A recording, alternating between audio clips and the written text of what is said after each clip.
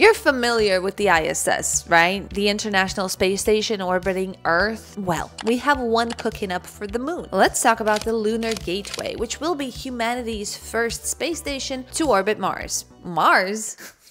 Wouldn't that be nice? No, the moon.